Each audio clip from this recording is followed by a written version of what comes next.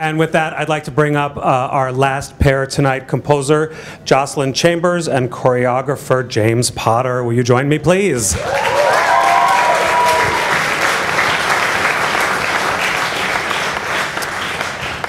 Well, hi, you two. You've waited a long time. Oh, excellent. All right. And so, Jocelyn, please introduce yourself to everyone. Hi, my name is Jocelyn Chambers. I am 16 years old and homeschooled in Austin, Texas. So I am visiting here in Houston for 5 weeks to attend the American Festival for the Arts' Music Conservatory. Excellent. And tell us a little bit about your piece. Enigma for the Night is a piece that I somehow composed in 2 weeks' time, and it is about nature and how in the life of a human being we sometimes forget about the beauties of creation that God has given us, and the many distractions that we face in life. When we do come to realize that all these wonderful things are surrounded,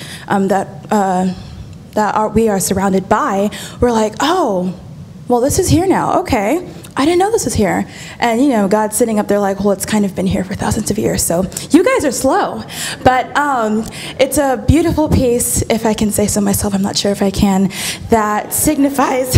We'll let them be the judge of that. Yeah, you guys can do that. That signifies stars and rustling grass and rustling leaves, and it showcases nature and how we cannot fully understand it, but we come to appreciate it.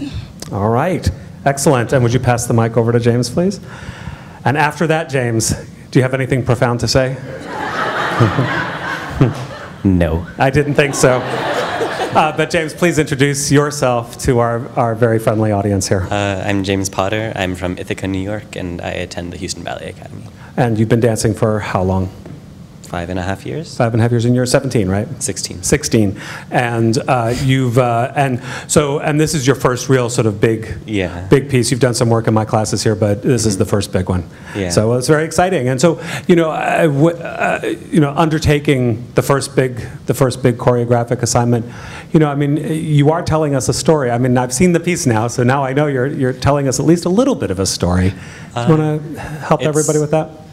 Really about discovery, and I don't want the couple to be just a couple, and I want it to be kind of unusual relationship where it's not necessarily just dancing with another person. It could be dancing with an idea or just something that is not human. See, that's pretty deep. I thought that was good. All right, excellent. Well, James, thank you so much. And we are going to see some more wonderful animations by Caroline Clutterbuck in this example as well. Well, you two, congratulations. It's a beautiful piece, and we're going to get to show it to everybody now.